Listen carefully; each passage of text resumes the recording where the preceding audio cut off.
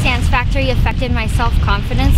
Well, I remember before I came to Maddie's Dance Factory how I never saw myself performing in front of thousands of people on court without freezing and crying. But then once I did it, I realized how much I loved it, and I continued to do it throughout other events, and I realized how much I loved it, and it impacted my self-confidence. One way that Maddie's Dance Factory has affected my self-confidence is that, for example, after I completed the Miami Dolphins, I would think to myself, Emma, you're 9 years old and you've accomplished something that not all 9-year-olds have accomplished, and that just makes me smile. Maddie's Dance Factory affected my self-confidence because when you compare myself to before and when I first started dance and to now, there's been a huge change. When I first started out, I was really shy. I couldn't really talk or be myself in front of people. But now I can just be myself and I can dance however I want. I know now no one's gonna judge me.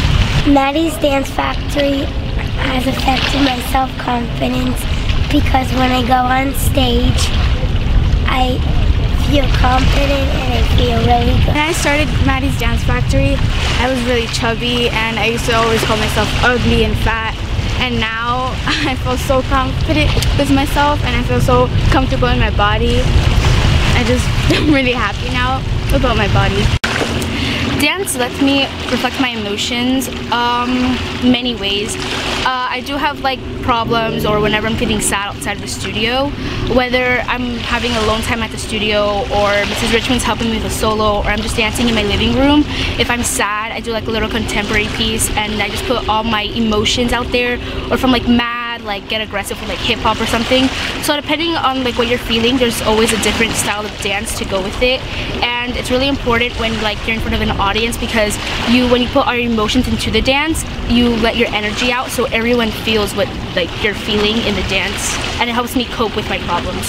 When I'm really stressed and when I go to factory for practice, I can just let out all my stress out and just have fun with my fellow teammates, and it just makes me happy all the time. Dance lets me reflect my emotions because every day after school, like in school I might have a bad day and I might be tired, but then when I go to dance, I suddenly get a lot more energy and then I get to smile and dance and let it all out. Me at school because I know if I'm having a really bad day that my instructors and all the dancers will just know how to make me smile. And in home life, I consider all the girls my family, and I love how supporting and caring they all are, and it just feels like a family.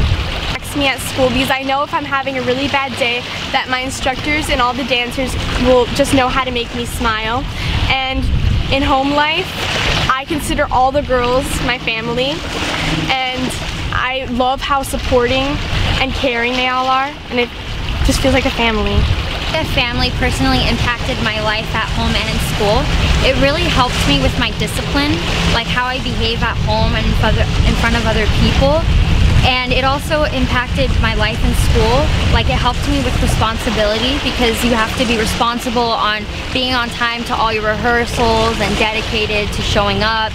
And just like at school, you have to do homework, and it helped me, you know, focus on my homework and studying for tests for school. And the family personally affected me in school and at home because now I can manage my time better than before. Now I know how to balance my outside of school life and school life, so I can like succeed in both.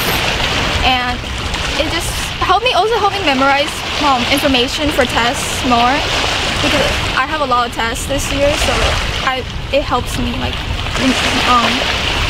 recall all the information.